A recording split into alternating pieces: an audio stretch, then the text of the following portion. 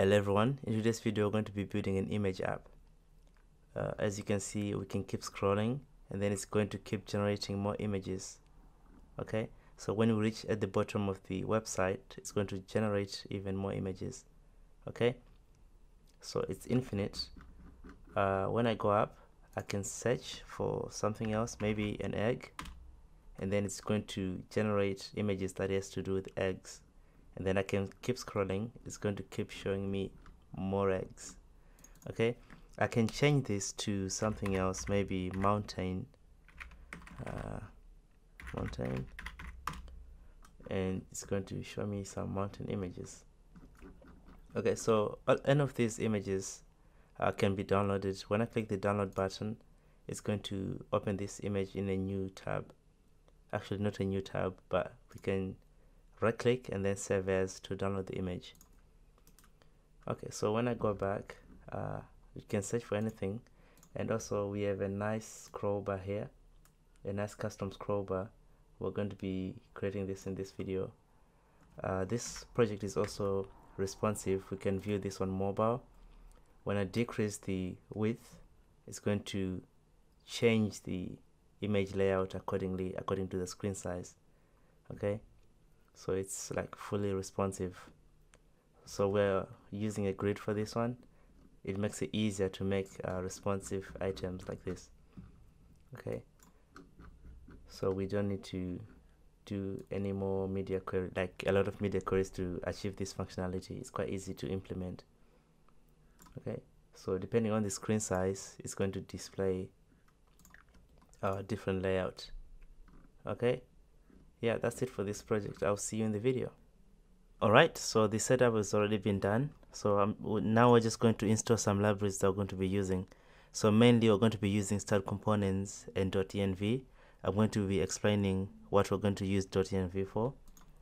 Okay, so let's go and install that. So run this command, npm install react.env, and then the next one, npm install Styled Components. Okay, so I've already done that. I'm not going to waste your time doing that.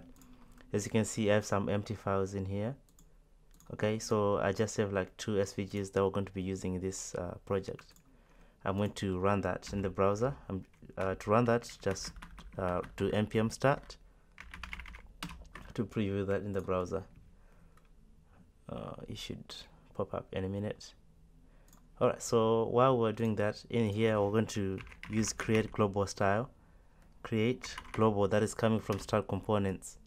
Okay, and then we're going to utilize that by putting this into a variable const. I'm going to name this global style. Okay, and then we're going to do create global style. So this is responsible for styling. And then I'm going to do a margin of 0 and then padding 0, just the usual page resetting. Padding 0, border box, for the border box, border box. It's not showing. Actually, it's not border box, it's box sizing. I'm getting confused. You want to set that to border box. Okay, so let me double check if I'm recording. Yeah, it's recording. Alright, so now we're doing page resetting. I'm going to set the background color to a random color just to check if our style is working. And then in here we're going to export the default. It's not const, it's export. We're going to export default global style. Okay, so to use this global style, go to index.js. Above the app, we're just going to say global style, and also don't forget to import it up here. Okay, so now let me go back to the page and refresh this. As you can see, we have a red background, so that means our styling is working. Okay, so enough of the background of red. I'm just going to remove this, and then I'm going to go to the app.js. So in here I'm going to create a div. So this div is like the main parent container. So this div, I'm just going to say app styled, and then this one is styled, app styled.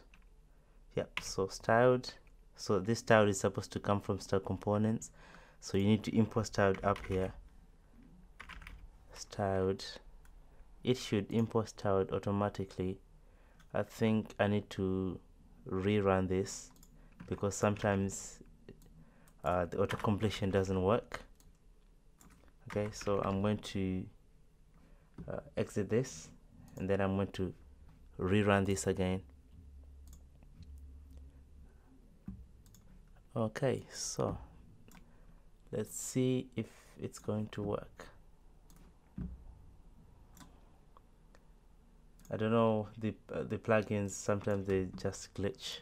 In here I'm just going to say const app styled, and then here we're just going to say styled. So now it should work with auto completion. Okay, so this one is going to be a div. Okay, so I'm going to copy this app styled, and then I'm going to replace the main div with that. Okay, so once I've done that, now it's time to rerun the project again because I've restarted the whole thing. Okay, so yeah. So now once everything is rerunning, I'm going to create a function somewhere here. I'm just going to say HTML. Actually, it's not HTML markup. It's up to you what you decide to name the comment. Okay, so I'm not going to be wasting your time creating different components. I'm just going to do almost everything here because there isn't a lot of code to write. So I'll do everything here. So in here for the markup, I'm just going to say const. I'll say this one is going to be form render. It's responsible for rendering our form. It's going to be an arrow function. So arrow function like this. Okay, so in here I'm going to return a form, give it a class of form. Okay, so in here I'm going to have a class, so it's going to be input control. Okay, so in the input control we're going to do an input, and then the type is going to be text, and then I'm just going to paste in a placeholder. You can do any placeholder that you want. Okay, so I'll put a placeholder, and then I'm going to create a button. So this button is going to be type. It goes to submit, type of submit, and then the name is going to be search. So for the button, we're going to have an image inside the button, img. So for the source is going to be search. Okay, so we just need to import the search. So I'm going to say import search from. So the search is going to come from the img. So do img search.svg. Okay, so now, so that's going to be the source of our image. Okay, and for the text it's search as well. Okay, so that's it for the form. So let's go to the app styled. In here we're going to create a header. So this is the header of our page, and it's going to contain our form. And then in here I'm going to do an h2.logo. So we're going to have a logo as well. So the logo is just text. It's photo booth. You can use an anchor tag for this one. So when you click this logo, you can refresh the page. Okay, but I'm not going to do that. You can do that if you want to. Alright, so in the header, below the header, I'm going to have another container. So this one is going to be called main. So this one I'm just going to name this main content. Okay, so main and then main content for the class. Alright, so I'm going to save this. Let's see what we have. Okay, so now we have photo booth. So our input is not showing. The reason is because we're not calling the function. So the function that we want to call for this one is form render. So we want to call this function in here. So hopefully our inputs will show. There it is.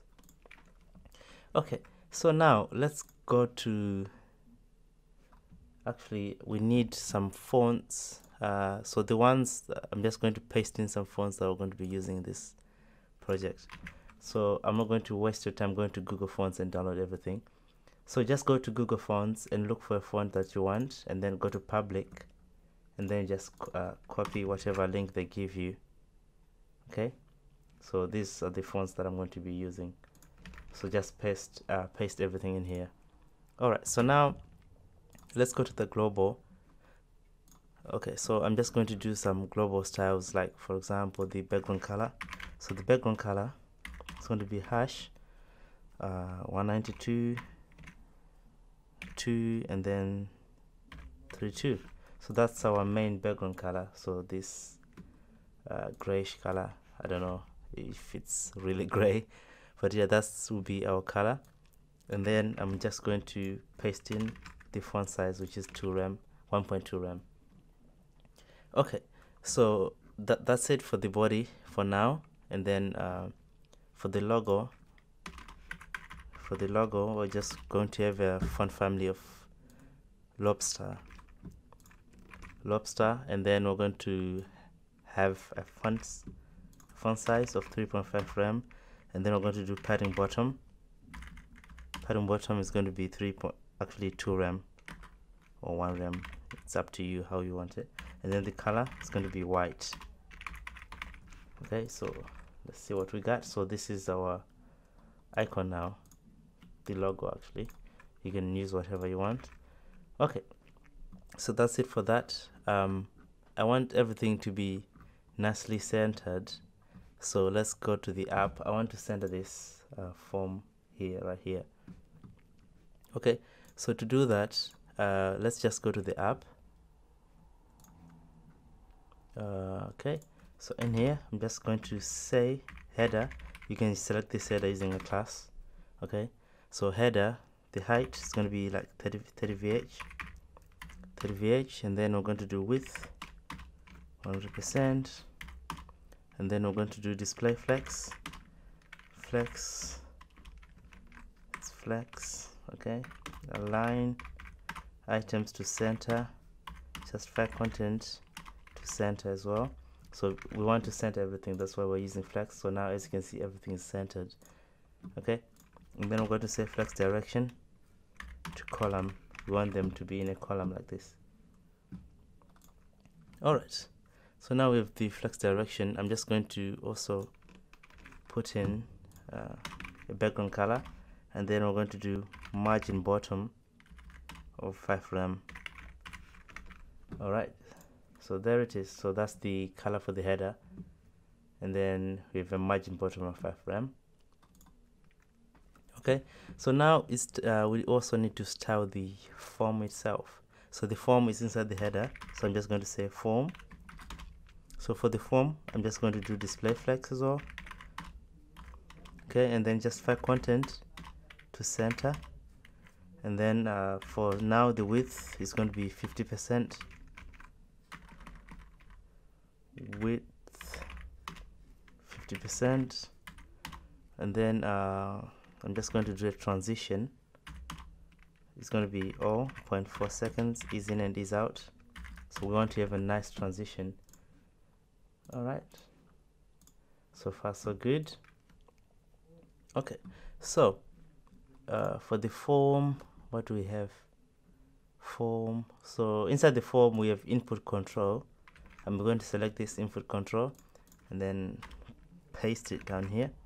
So we want to style the input control. The position is going to be relative because we're going to position absolute the button.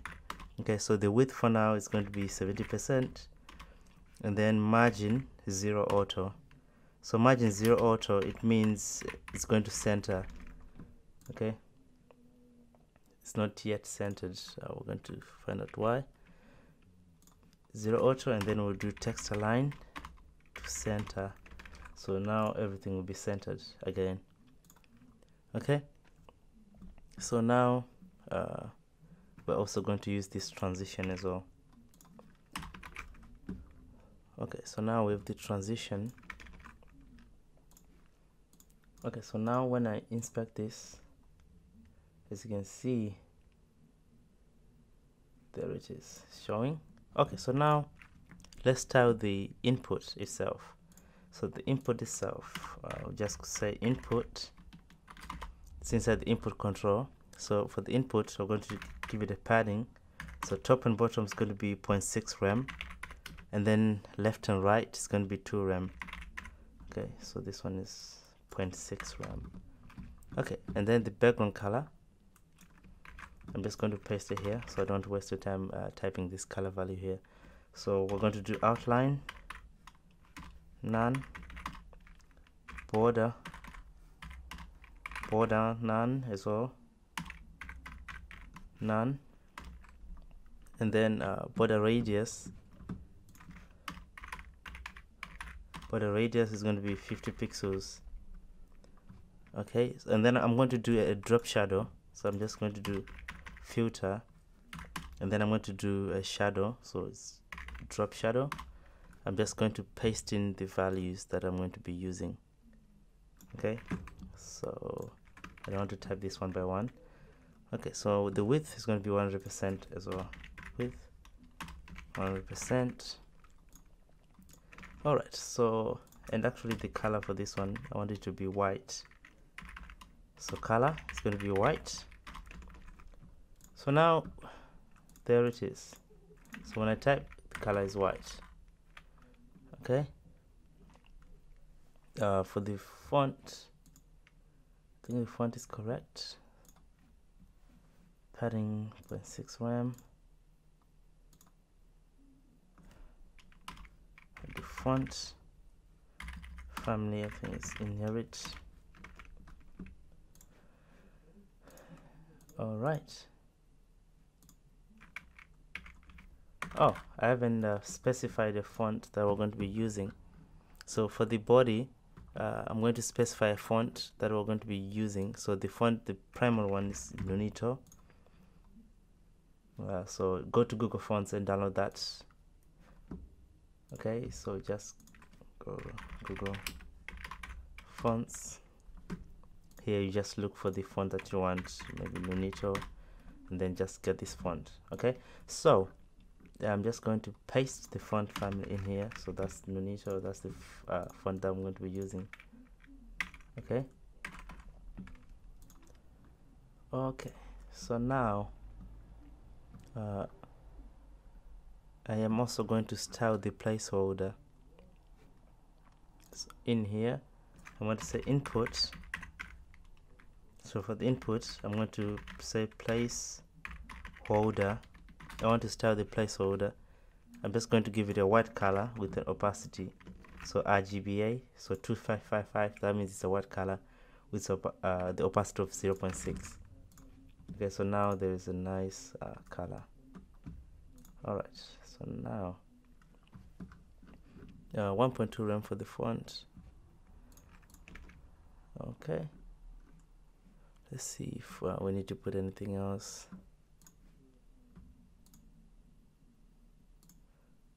Okay. Alright, so now let's let me see the color. Okay, so now let's do the button. Actually, I'll cut this. I can just put it in here, so I don't need to do it over again. Okay, so now let's go for the button. So after the input, we have the button. So this button is going to be a little more. It's going to be more styles than. There's going to be more styles than the input. Okay, so I just say button. You can give this button a class name actually. Okay, so but for this one, it's up to you to give it a class name or not. So position is going to be absolute actually. Absolute, because I want to move this button around this input inside here. So position absolute we can put anywhere we want. So right, I want to say 5 pixels, right 5 pixels, and then top do 50%. Okay, so there it is, top 50%. I'm just going to do outline, none. I'll do border, none. Okay, So what do I want for this pattern? I also want this to be centered on the y-axis, so I'm going to do transform and then translate y, and then I'm going to do minus 50%, so I want it to be centered horizontally. Okay, so now it seems to be nicely centered. Okay, and also I want to display flex the image and the text. Before I do that, I'm going to give it a color of white. So the image and the text, I'm going to say display flex align items to center, justify content space between. Okay, so for the image, I'm also going to give the image a padding. It's up to you how you want the image to, how you want the button to look like. Okay, so this is how I want it to look like. Alright, so padding, outline, we've removed the outline. So now let's give it a background color. So the background color I'm using for this one is in RGBA. So that's the color, these are the values that I'm using. So that's the green color. Alright, so the cursor is going to be pointer. Okay, so then I'm going to target the image. So for the image, I want to give it a padding left of 1 rem. So I want to have a space between the text and the icon. Okay, so I'm also going to do a border radius. So this one I'll do 50 pixels. Okay, so now it's nicely rounded. Okay, but when I click, it's refreshing the page. Okay, so we can actually increase the font size. I think I'll increase this a little bit from 1.2 to 1.3. Okay, so it's up to you how you want the font to look.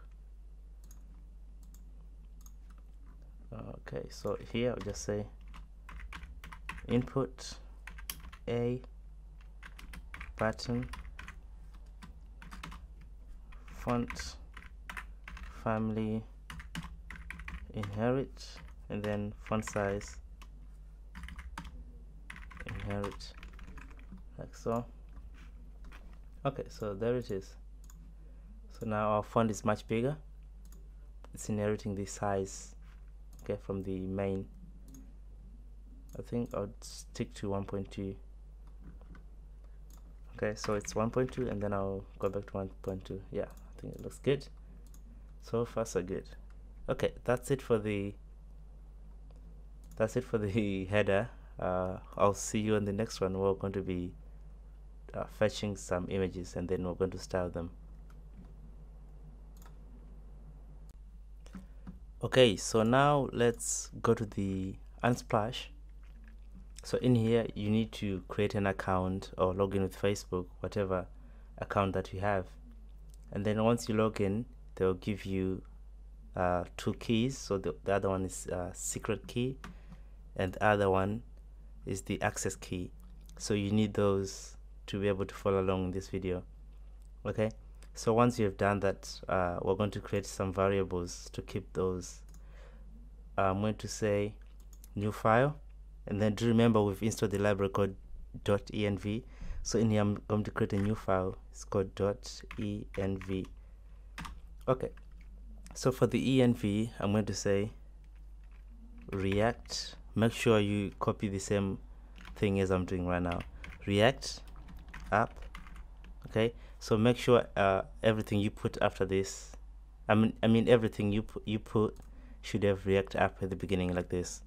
Okay, so the first one is access key. Do not do this like access key like this. Make sure there's a React app prefix, okay, for anything that you do.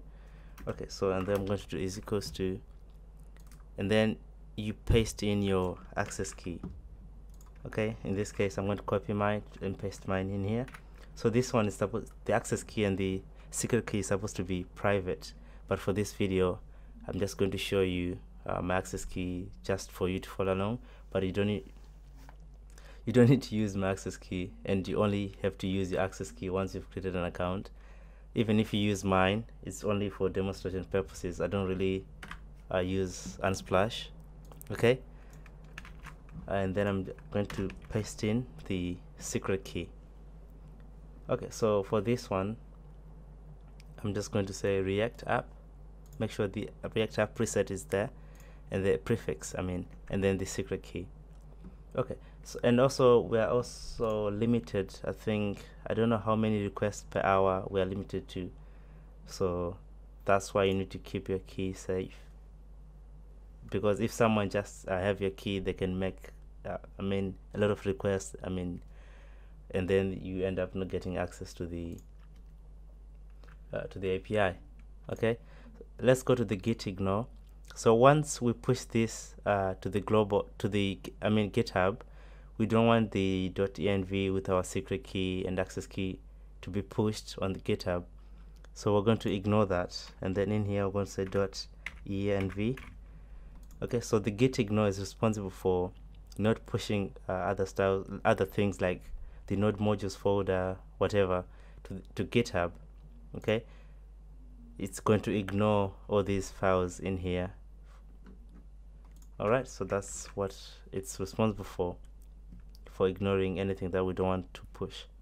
Okay, so now we have the access key and the secret key inside the .env. Okay, so now let's try to fetch some data. Okay, so I'm looking for the link for fetching the data. Okay, so go to the API documentation, go to authorization.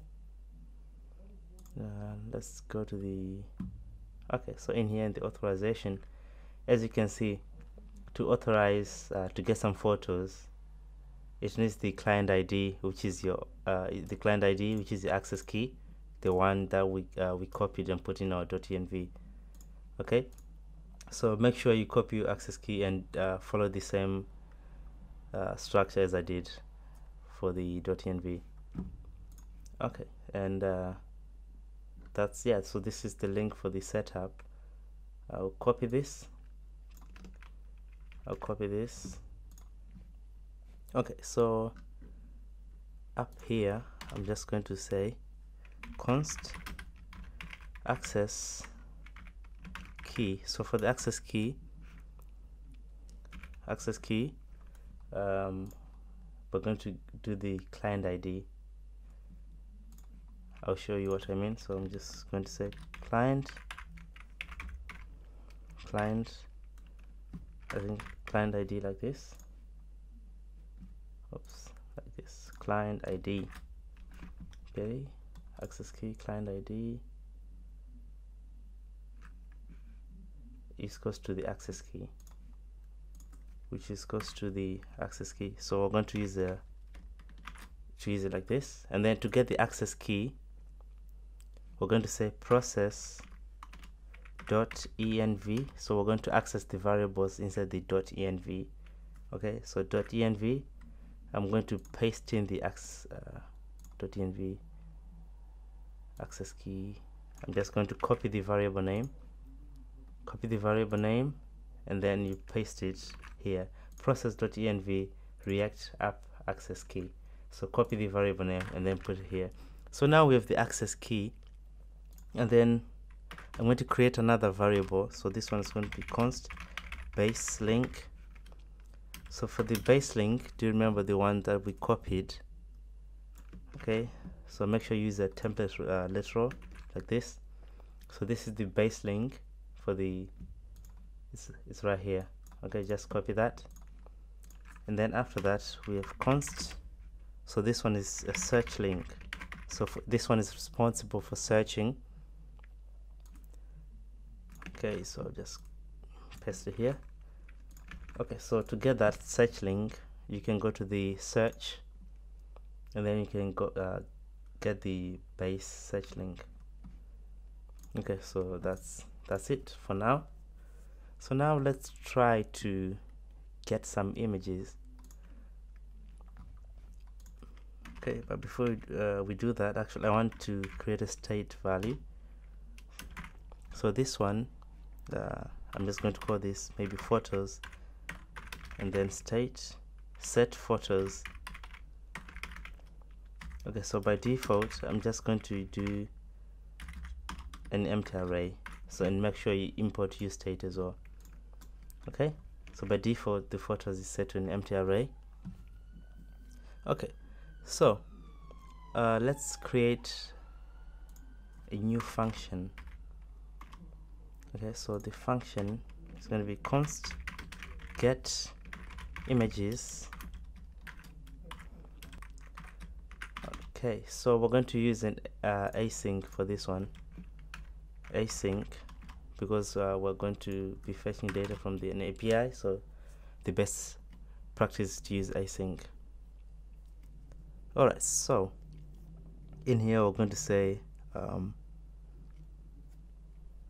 well, let's start by creating a variable URL. So we're using let because we're going to change this URL depending on whether we're searching the data or not. Okay, and then I'm going to do try catch. So try catch, where we're checking if we're going to have some problems connecting to the database, or if there is any error. Okay, so in here we're going to say const response and then await. So when we use async, make sure we use await. Okay, and then we're going to fetch. What are we going to fetch? We're going to fetch the URL, so this URL. So we didn't set to anything yet, so in here we're going to say URL. We're going to set that to the base link.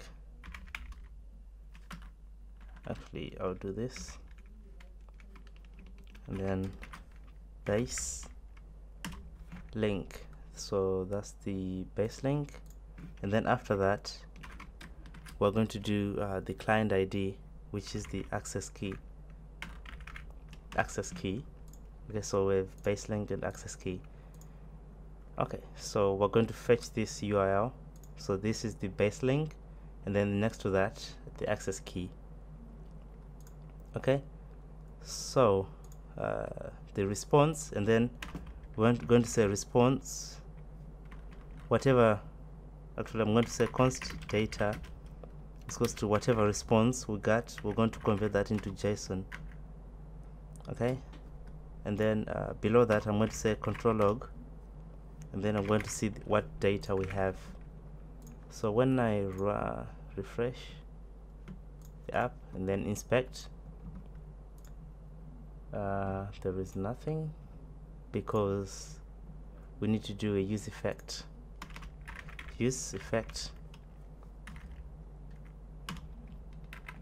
Okay, it takes in a callback function, so make sure you import use effect here. Okay, so for the use effect, I'm just going to do an empty dependence array for now. Okay, because we want to run at the beginning. So for the use effect, I'm going to call get images. Alright, so there is an issue. ID is undefined, client ID. Let me see what I did wrong. Access key, client ID.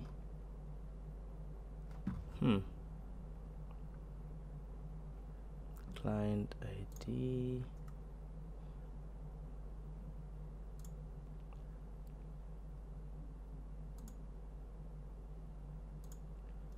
Process to TNV.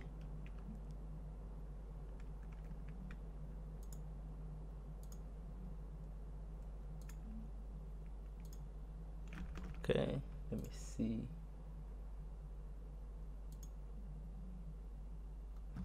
Oh, so the access key is undefined.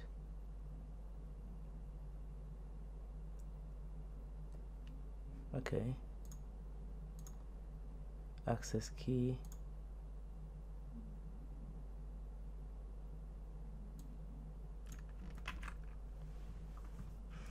so you make sure your keys are correct. Okay, I'll copy this again. So I just changed to see if my access key was correct. Alright, so now if I refresh, seems like we're still getting the error. ID is equals to undefined. Let me stop this, and then let me go to the package.json to see if the .env is installed. Dependencies .env is there. That is strange. npm start.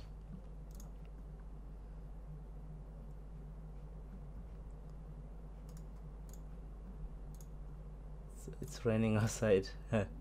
Okay, so now we're getting the data, so we just need to refresh the website. Okay, so now we're getting the data. You just need to rerun the project. Okay,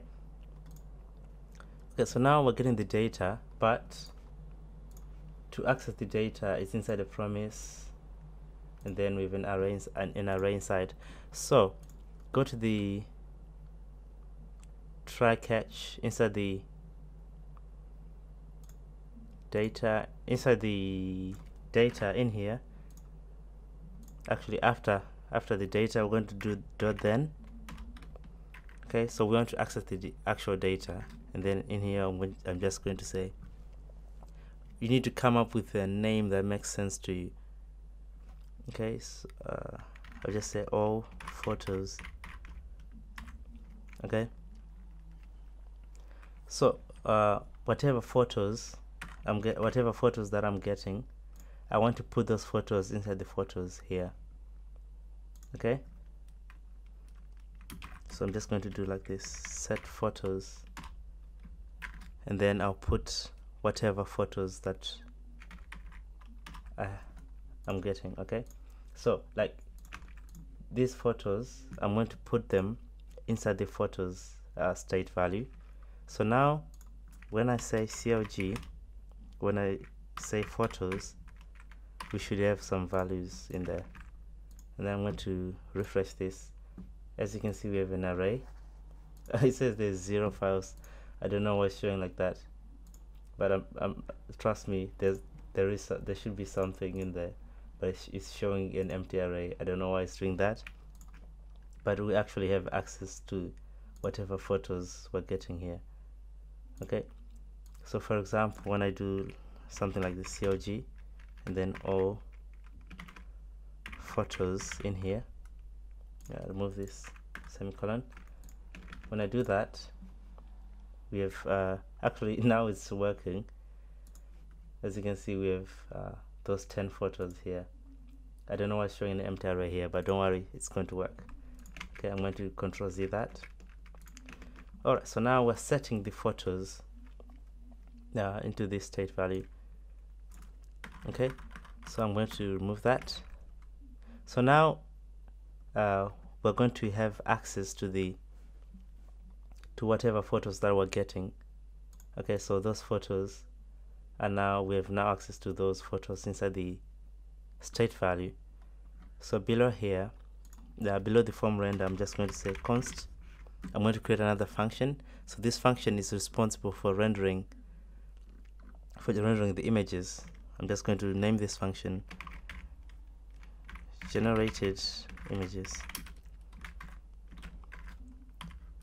Okay, then I'll do that like this, and then I'm just going to map. Actually, I'm going to return a div first. Return div.content. So the content is going to be the parent container, and then in here I'm going to map the photos, which is coming from the state value, photos.map, and then photo, each photo. Okay, so for each photo, I'm going to return a div which is photo. So it's going to be a list, so what we need a key, so the key is going to be photo.id. Alright, so inside the div, actually if I go, when I refresh this, when I go to the components here, when I click the app, as you can see our data is there in the state. Okay, so it was showing 0, but I don't know why it was doing that, but actually our data is there. We have 10 photos by default. Okay, so we're mapping those photos. Alright, so for each photo I'm going to have an image. So for the image, the source is going to be photo.urls.regular. Okay, so I'm getting those the information from here.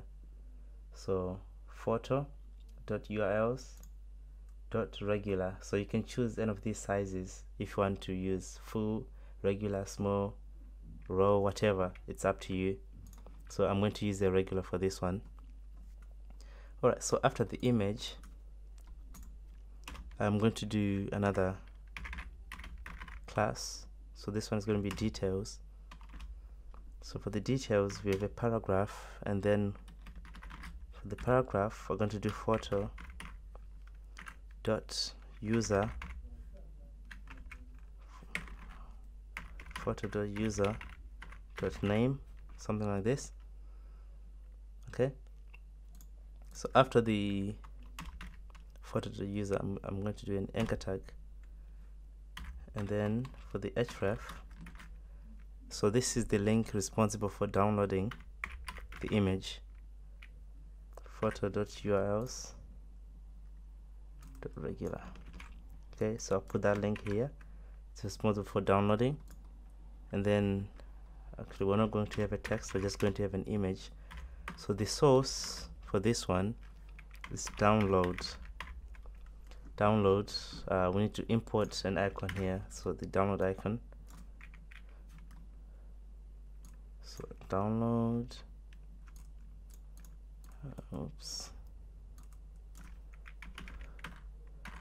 download. Okay, so now with the download icon. Okay, download, that's what we want for now. We just need to render the data inside the main. Okay, so in here we're just going to say generated images. Okay, so it seems like our images are not showing. Generated, save everything. We're not calling this function, it's a function. So remember, it's a function here. We need to call the function. Okay, so now as you can see, we have some images and everything that we've put. So we have the icon and the name. Okay, we just need to, don't mind about this error, it's just a random error, I don't know what's doing that. Okay, so now we just need to style this interface. Okay, so yeah, let's go down. After the header, so I'm going to start styling the main content. So the content. Okay, so for the content, how do we want to display this? So we're mainly going to be using a grid for this one. Okay, so we're going to do display grid, and then grid template columns. So we're going to repeat, and then we're going to say autofill. So we don't want to specify how many columns that we want, but we're just going to autofill that. Autofill, and then we're going to do min max. So we're going to specify the minimum width of each grid item. So for me, I prefer 350 pixels. It's up to you what you want to use. 350 pixels, 1FI means that all going to have the same size. Okay, as you can see, there they are. They're showing nicely. So we have 1, 2, 3, 4. So this will they're responsive accordingly. Okay, so now after that, I'm going to do grid gap. Grid gap is going to be 2 rem, and then I'm going to do grid auto rows to 1FR. So the rows are going to also have equal height, so that's why we're using grid auto rows. And then the width is going to be 90%. Okay, and then margin we're going to do 0 auto.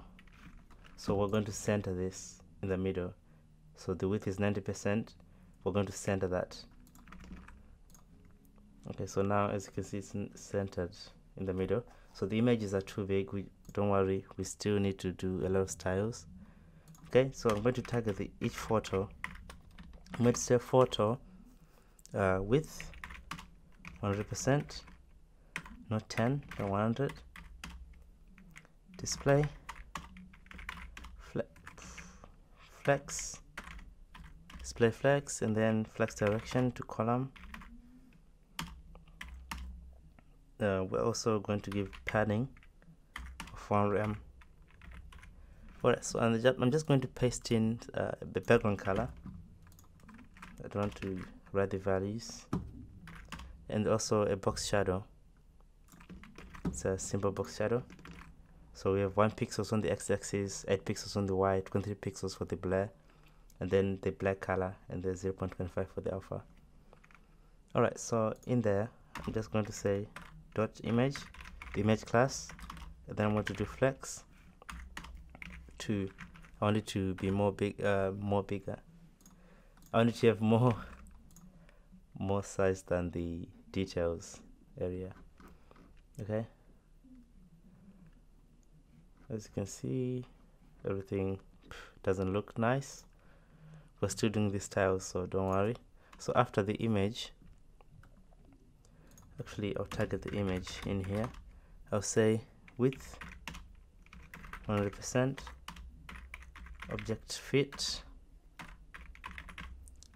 to cover, so we want the image to cover, and then height 100%. Okay, so as you can see, now everything is looking pretty good. All right, let's keep going. After the image, we have the details. So details, just going to do color white, and then we're going to do display flex, and then justify content. So for the justify content, we're going to do space between. Okay, space between, and then padding top, it's going to be 1 rem, like so. Okay, something is wrong. Details, image, let me inspect this. Inspect details, display flex. I think I did a wrong spelling. Yep, it's details. So now it's looking nice, it's looking pretty good. You can actually resize this icon here. So inside the details, I can target the image. So the icon is an image. I can just say width. I can set that to 30 pixels or whatever value that you want. Okay, so now everything is pretty good. As you can see, we have a nice shadow. Actually, we need a padding bottom, so it's actually going inside here. I'll do padding bottom. I think I'll do 3 rem. It's up to you how you want it to look like. So as you can see, we have a nice padding bottom here. Okay, that's it for this video. I'll see you on the next one, where we're going to be fetching more images.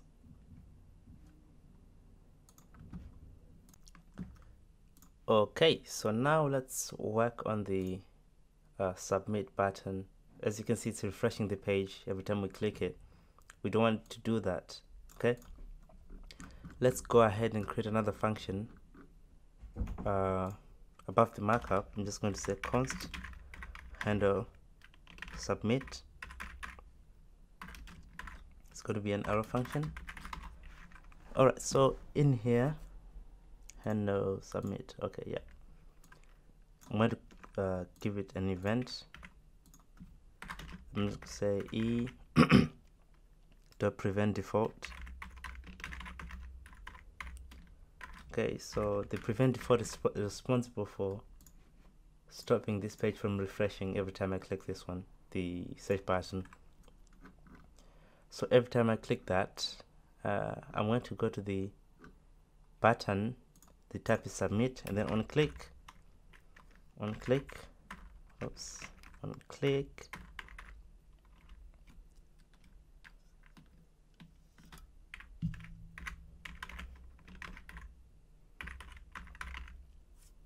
okay, it's going to call the handle submit. So when I save, when I click, it's not refreshing anymore. Okay, so and also I'm going to create two state values. So the other one is responsible for searching, and the other one is responsible for page count. Okay, so if I go page, then I'll go set page. So as you can see, when I go to the we're going to fix this. When I go to Unsplash, we have a page. So this page is responsible for the page number. For example, here it says page. You can increase this page count, the value, to whatever value that you want to. So if you want more images, you can increase the pages. Okay, by default it's set to 1. So we have the page and set page. So by default it's going to be 1. And also we're going to have the search query,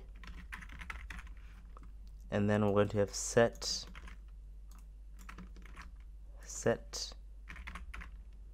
search query, something like this. By default it's going to be an empty string. Alright, so now we want to get the input value and put that value inside the search query state value. So I'll go down inside the input, and then I'm going to say on change, actually not on change, I'm going to say value is going to be search query,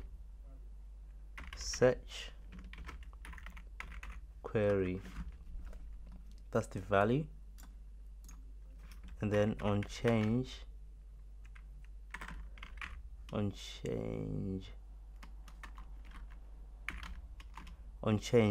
okay, so on change I'm going to run a callback function with an event, and then in here I'm just going to say set search query,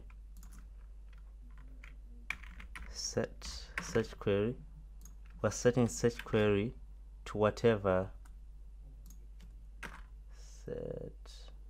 what the hell is this? Search query. So we're going to set the search query to whatever input is coming from the input field. Okay, e.target.value. Alright, so now when I go to the inspect, I'm going to refresh this. So when I click the app, I'm going to type in something in the input. As you can see, it's going to be stored in our state. Whatever input that we put, it's going to be stored in our state. Okay, so everything is working fine. Now let's work on the infinite scroll. Okay, so we're going to listen to a scrolling event somehow. So we're going to be using a bit of vanilla JavaScript in here. I'll create another use effect. Use effect text in a callback function. So in here, I'm just going to say COG. I'm going to show you something. We're going to say window dot inner height. So make sure you put an empty dependency array here, so it doesn't rerun every time that we scroll. Okay. Let's go to the console. So it's showing the height, whatever height we have. So oops, if I'm pretty sure there's a way to put this console somewhere here, but I can't be bothered to do that. Okay, so that's the height, the inner height. We can also check for the window dot scroll y, not screen, scroll y. We can check for that. So as you can see, that's the value there. Okay, so we're going to be listening. We can also add some values. We're going to be listening for the inner height and the scroll y. Okay, so let me show you something again.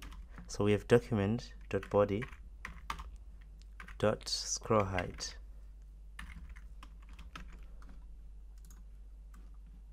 Okay, so it's going to show the scroll height here. Okay, so what we're going to do is we're going to check if the inner height and the scroll y is greater than or equal to this body scroll height. Okay, and then we're going to do something if that is true. If that is equal to true, we're going to load more images. All right, so let's go ahead and do that. So we're going to say if the window dot inner height, so if the window dot inner height plus window dot scroll y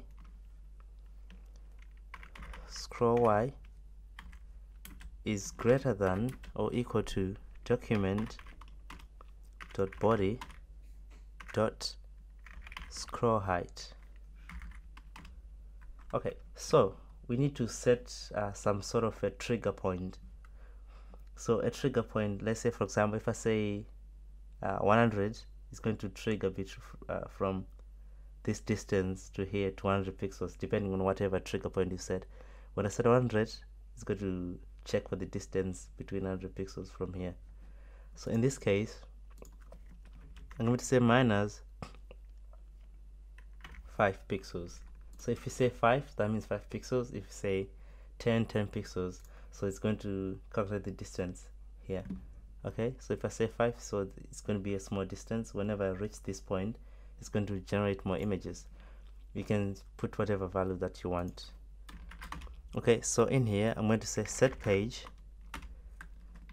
So for the set page, it's going to take a callback function. So I'm going to put the old value of the set page. So in this case, we know what the old value is. So for the old value for now, it's 1. Okay, so that's the current value. So it's like old value. We're going to return in here. We're going to return the old value. In this case, we know it's 1 plus 1. Okay, so every time it's going to increment by 1 all the time. Every time that we want to when we reach this point, right, it's going to increment each the page number by 1 every time. It's going to store the old value into this old value variable. So when I reach 2, it's going to store that 2 in this old value, and then the next time it's going to say to add 1, it will be 3 and stuff. It goes on like that. Okay, so we also need to do some cleanup as well. So for the cleanup, actually let's put this inside a variable. So we're going to listen for the scroll.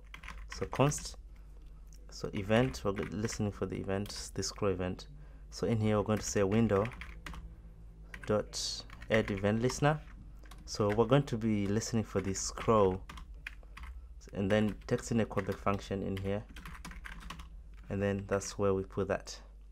Okay, so after the event, that's when we're going to do the cleanup. We're going to remove the event listeners once we're no longer using it. Okay, so in here we're going to do a callback function. So here we're just going to say window dot remove event listener. Okay, once it's no longer needed. So the event that we're going to be removing is this scroll. Okay. Okay, so now that's that. So nothing crazy yet. Okay, so let's go to the get images. Okay. So in here I'm going to create some variables, or actually two variables. Const. So this one is going to be page count, and then const the query that is responsible. Like we're going to have a search query, and then we're going to, this is the variable for that. Okay, so I'm going to go to the Unsplash website. When I go to the search for photos, so as you can see, we have the page and the query. Okay, so we're going to say for the query it's going to be equal to a template string, and then we're going to say query. Okay, query. Okay, so query, and then it goes to, so we need to pass in our client ID, access key. Okay, and also for the page count, we're going to concatenate this later on. So that's why we're doing this. Concatenate. It's, okay, so and then we're going to do page equal to, so for the page amount, it's going to be the page state value. So this page is going to update accordingly. Whenever we scroll down, it's going to increment by 1 every time. Let me actually, that should be working actually. Let me inspect this. When I go to the components, when I reach this point, it should increase the state value when I keep scrolling. As you can see, the state value is changing when I'm scrolling. Okay, it's changing. Okay, so now it's 10. So these are the page number. So that's what the page is for. Okay, so now with the access key, we also need to actually we don't need to do it now, the access key. So now with the page count and the query.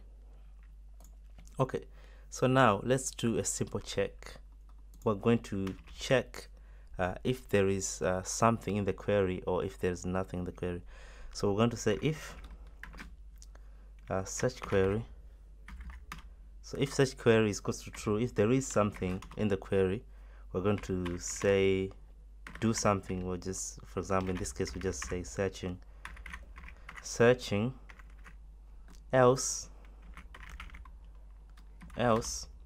what are we going to do? We're just going to change the URL to a new URL, I can't say the word, URL. Okay, so we're going to set that to the base link, and then we need to pass in the access key. So okay, so now after the access key, we also need to pass in the page count. Okay, so if you're getting confused, just go to the API documentation to see the reference of how to set up everything. Okay, the authentication, you can find it here. Actually not here, it's up here to see how to authenticate. So it says client ID and then your key, blah blah blah. Okay, so there it is. So the search link, we're not using it at the moment. Okay, so now with the base link, access key, and page count. Okay, so inside the try now, I'm going to say const data set photos. Okay, so I'm going to cut, actually no, all photos. I'll remove this. I'm going to put in a callback function So in the callback function, I'm just going to say old photos. It's old values. I'm just going to put them in the old photos.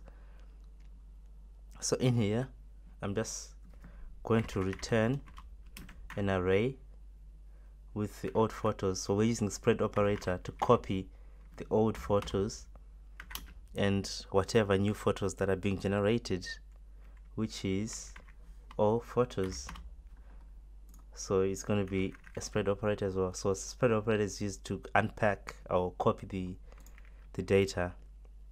Okay, so in here we're just going to return the old and the new photos whenever we reach a certain point on our website. So let's see if that is working, if the infinite scroll is working. So when I refresh this, when I scroll to the bottom, nothing happens. My mouse, nothing happens. Okay, so we want to get the image, to fetch the images whenever we refresh the page count, whenever we change the page count. So that's where we need to refetch the images. So this use effect only works when the page count, which is the page, when it's changed. So when I save this page value, when I reach a certain point on this body, is going to change the state, and then that's when we want to refetch the new images.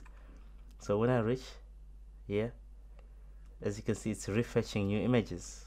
Okay, so now it's scrolling as we want it to. Okay, when I reach at the bottom, you can increase the trigger point. Okay, it's refetching more images. That's what I want. But before I do that, let's go to the we need to go to the so we need to go to the handle submit. So for the handle submit, when I search, I want to do something. Okay, so let me show you. Let me refresh this. Okay, so when I click enter, when I put something and then search, it should say searching in the console. It's not saying. Oh, I don't know why it's not showing searching. It should show searching. No, but don't worry, we'll fix that. Okay, so in here, I'm just going to say if in this handle submit. So if the search query, if there is something in the search query, what do we want to do? So if there is something in the search query, I'm going to set the page. I'm going to set the page to 1. Okay, if there is something. If there is nothing, we don't want to do anything. And then we're going to refetch the images again. So get images, that's the function. Okay, so if there is nothing in the search query, we're not going to do anything. It seems like we have an error. I don't know what the error is. It's just a random error. So it's not going to do anything when there's nothing in the input. Okay, so we've done a little bit of validation. Okay, so now let's go back to work on the search functionality. Okay, so this infinite scroll functionality is kind of not working properly at the moment. We just need to work more on the search functionality, and then everything will come together. Okay, all right, so make sure you don't do many requests. There's a limit every hour. Okay, so let's go back to the okay, here. So we're returning the old and the new photos. Okay, so for the try and catch, I'm going to remove this. Actually, yeah, I'll remove this. I'm just going to say old photos. Okay, so I'm going to find a way to delete the existing data. To delete the existing data, when we search something, we're going to say if search query and page, if the page is equals to 1 actually. So if on page 1, we're going to return all photos. Okay, actually, yeah, we're going to return all photos. Okay, and then we're going to say else if search query,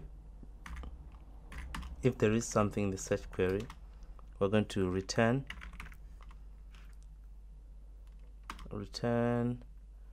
what are we going to return? We're going to return an array. So this array is going to contain the old photos,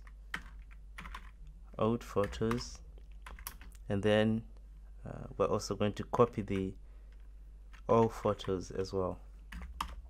Okay, all photos, else if, and then else, in the else. So for the else, we're going to return another array. So this one is going to be all old photos and the all photos. Okay, so it's make sure it's a spread operator because we're copying the data. So if there is something in the search query, we're just going to return the new values, or if there isn't, we're just going to display the old ones, the old values. Okay, so try catch. In here we're just going to do COG. We're going to console the error if there is anything wrong. Okay, so we also need to construct a link for the searching. So in here we're just going to change the URL to a searching URL. So the URL is going to be different here because we're going to be searching. So do this base link as usual, and then we have the client ID as well, which is the access key in this case. And then after that, we also want the page count. Okay, so after the page count, that's where we put our query, our search query. Okay, so this query is this one, this link here. We're going to concatenate the base link, the access key, the page count, and the query. So we're going to concatenate that together to make a single link. Okay, so let's see what we got when I inspect. Go to components. Let's change the value to egg. Enter. Seems like the data is fetching. Nothing. Where is the egg? Ego. Nope. Something is not right. Okay. Something's not right here. Alright, let's see what's going on. Let's go here. So if search query and page is equals to 1, we're just actually, let's COG this. Let's do COG. Let's do all photos to see what it is, because now I don't know what all photos is anymore. Okay, so it seems like we have an error. All photos, okay. Oh, I think I see. I'll cancel this. I'm going to say COG all photos. Okay, up here, I need to double check. Okay, so now we have 10 photos here, so it's printing 10 photos. All photos. So we want to return the result of the photos. So the result, we're going to say return all photos dot. So we're going to say results. The results is going to come from the API. Okay, so I don't know what's going on with that weird error that's popping. Let's COG this. COG all photos.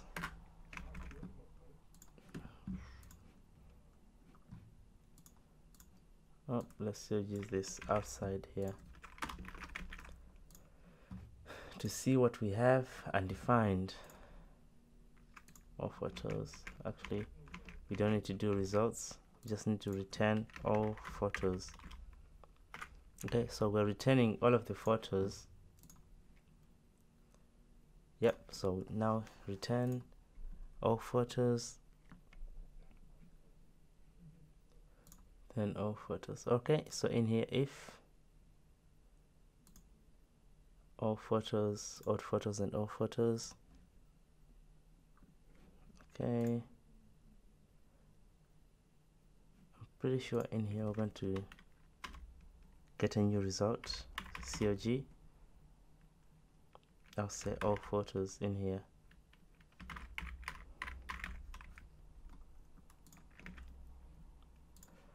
Let me double check this error.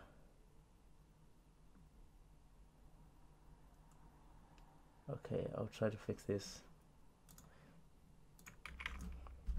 Enter. Nothing.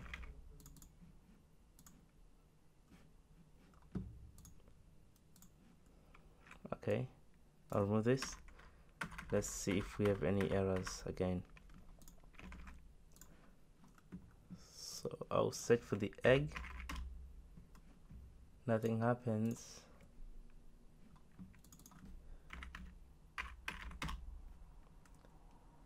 Nothing happens. That is strange.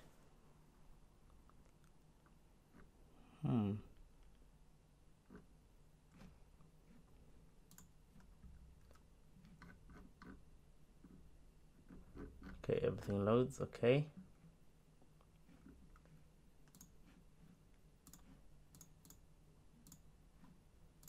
That's what I don't like about programming. It's only about finding silly mistakes. Okay, I'm going to pause the video for now, and then when I find the mistake, I'll come back. Okay, so I've just realized the mistake that I've made. So up here, remove this, and we're also going to change the query. So in here it's supposed to be the so this one is supposed to be the search query. I didn't realize that. I didn't see that on the last video, so I just realized now. And also, if the search query, if we're searching, we're going to change this link from base link to search link. So we're going to change whether we're searching or not searching for something, and then we're going to change the links based on the condition of searching or not searching. Okay, so now we have this issue with the IDs. So what I'm going to also do, I'll go down here. Instead of using the photo ID that is coming from the API, I'm going to do an index. So here we can get the photo and also the index. Okay, so for the key, I'm just going to put that to the index. You can name it index or I, it's up to you, and then this issue hopefully to go away. Okay, so I'm going to search for an egg, and then when I hit search, it seems like there's something going on. Photos the map is not a function. Okay, so let's check here, return all photos. Oh, I think there's an error here. Let's do COG all photos. Seems like to be not existing. All photos. I'll copy. I'll cut this. I'll try to display it here. Okay, all photos. Okay, now we have the items here that's showing. So what happens here then? All photos. what happens? Egg. Okay, so we still have the results. Actually, the object changed. The photos are stored inside the results, not just in an object, but they're inside a result array now. They're no longer just photos. Okay, so in here we need to say all photos dot results to access that. Okay, so photos. So when I say egg, it should show now the results. Okay, we're accessing the results. If we don't do all results, I don't know why the API is changing like that. I have no idea. So if I just search for something, now they're stored in results. After I search, everything is stored in results. Okay, so based on search, in here we're going to return. So we're going to return the all photos dot results, because it's going to be based on the search. All photos dot results. And also if search query, if we're searching here as well, we're going to be searching, so we're going to do all photos dot results as well for this one, because we're going to be searching. Okay, so now I'm going to refresh this when I say egg. Okay, as you can see, we have some eggs. Let me go to components, app, and then when I scroll, now we're generating more eggs. Okay, so when I say monkey, okay, we have monkey images. Alright, so now when I hit the bottom, it's going to generate more images and more pages. Okay, we can go ego, whatever, there it is. Okay, so now we just need to what do we need to work on again now? I think that's it for the main functionality. Let's see if we need to. So when I submit this, when there's no data, it's not working, because we did the validation. We did the validation here. Only we're going to search if there is something in the search query. That's we're not going to refresh the images and search. Okay, otherwise nothing's going to happen. Okay, so I'm just going to add the comments, some comments. So I'm going to say check if there is something in the query. Okay, so check if there's something in the query. Okay, so for this URL will change based on whether we're searching or not. Okay, I think that's it for now. So for this one, yeah, check if there is something in the query. Okay, I'm just checking if. Okay, so this one we're going to delete the existing data.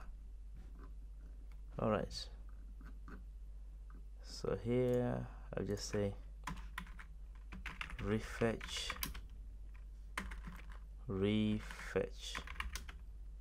images.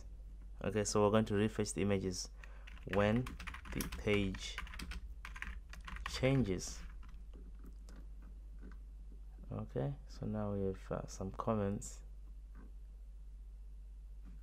or not. Okay, so now let's work on this input field. So for the input field, I'm just going to do, I'll say down here, input. I don't know what I'm going to do. I'm just going to say, actually, it's inside the header. I'll say header form form, and then I'm just going to say input control. So for the input control, and then I'm going to do focus within, this is the pseudo element. So whenever I hover the child element of the input control, it's going to do something whenever I hover on the child element of this one.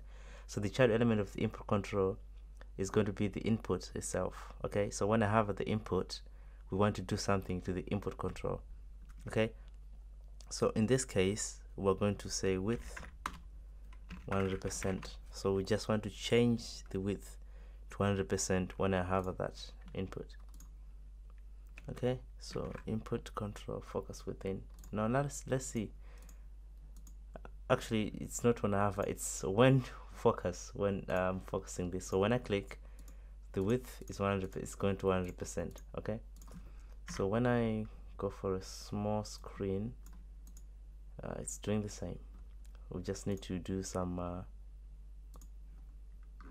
actually, before I do that, let's do the scroll bar. So for the scroll bar is going to be inside the body. So we're just going to do WebKit scroll,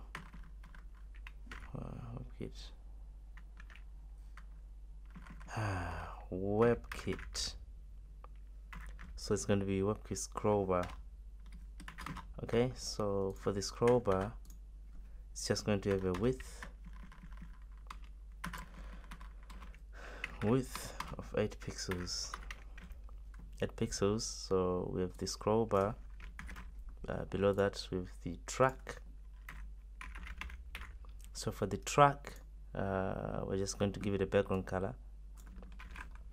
So this will be the background color for that. And then after that, we have the thumb. So for the thumb, I'm just going to do a gradient. I'll just paste in the value here, the gradient, and then we're going to do border radius 24 pixels. Okay, I'm going to save that. Okay, there you go. Now we have a custom scroll bar. Okay, we can still do the normal search. Alright, so now we just need to work on some we need to work on this input. Okay, we need to add some media queries. Okay, so let's go to the app. Some media queries, we can do them. Okay, so input control. Okay, so in the input control, that's where we want to do the media queries. Okay, so the first media query, at media screen and media screen and max width. So the max width for this one is going to be you can just check in the browser to see what width you want to affect the input control. So I'm just going to do 1064. So for this, the width is going to change from,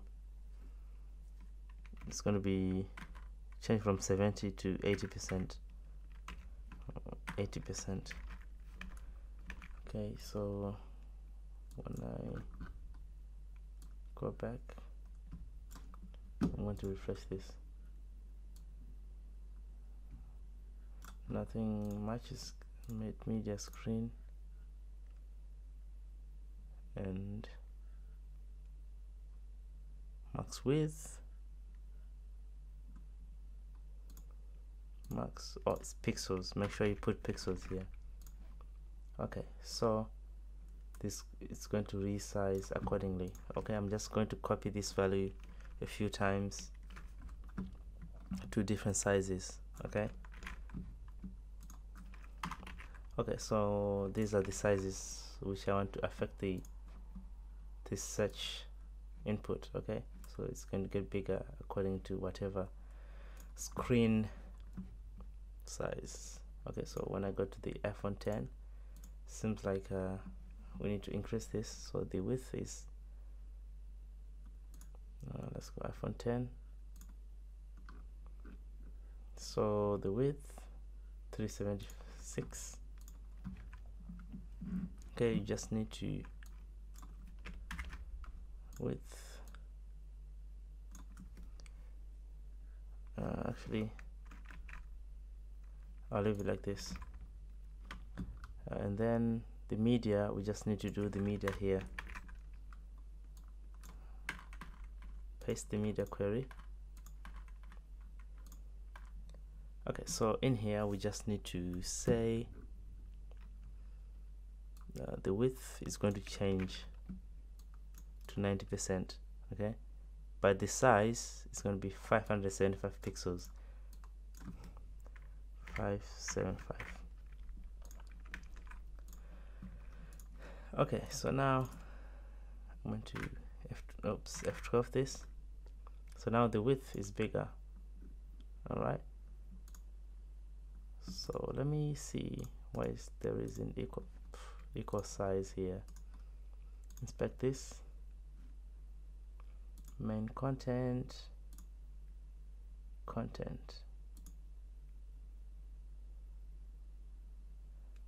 Okay.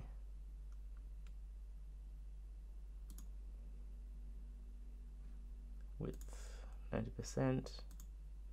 Margin 0 auto. Okay, that's fine. You can try to fix any errors that I left out. Okay, so there it is. So our website is completely responsive. Okay, so we can change this to different size accordingly.